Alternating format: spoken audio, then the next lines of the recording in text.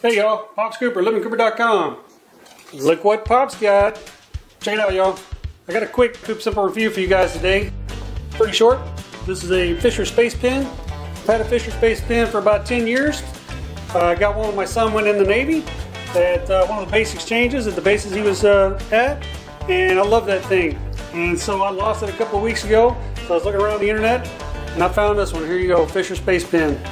Hopefully that's going to focus. There you go, Fisher Space Pen. Now I'm not going to write anything during this review, but I'm going to tell you, I've had one, like I said, for 10 years, loved it. And I didn't have one like this. Look at this. Oh, he's got a bullet. Oh, nope. It's a pen. Check it out. So this pen, the one I had looked just like this, with the exception that it had a cap that basically looked like this backside, and it didn't have a cartridge. All he did basically is replace the cap with a cartridge. 375 caliber cartridge. Love this thing. Like I said, I'm not going to write with this thing or anything. You watch people write with pens all day long if you want. But I can tell you from my experience that this pen is awesome. Writes upside down all day long. Never skip a beat unless it's out of ink.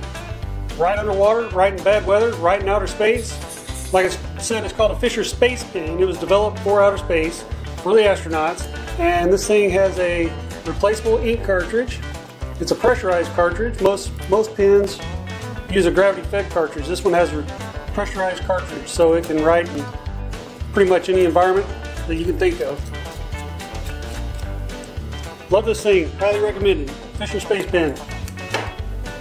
Check it out. I'll leave a link in the description below for this pen, and not just this pen, but also for the other space pens, Fisher Space Pens.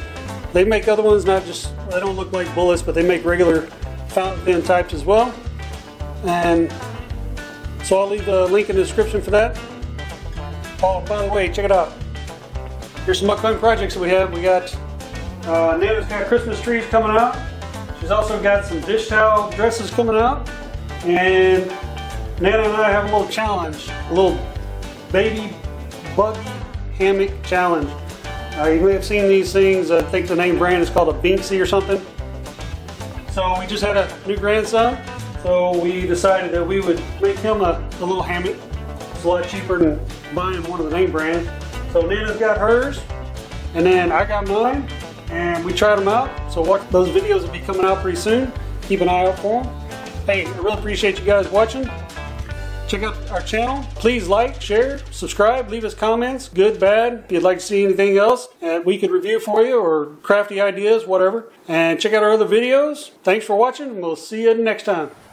What?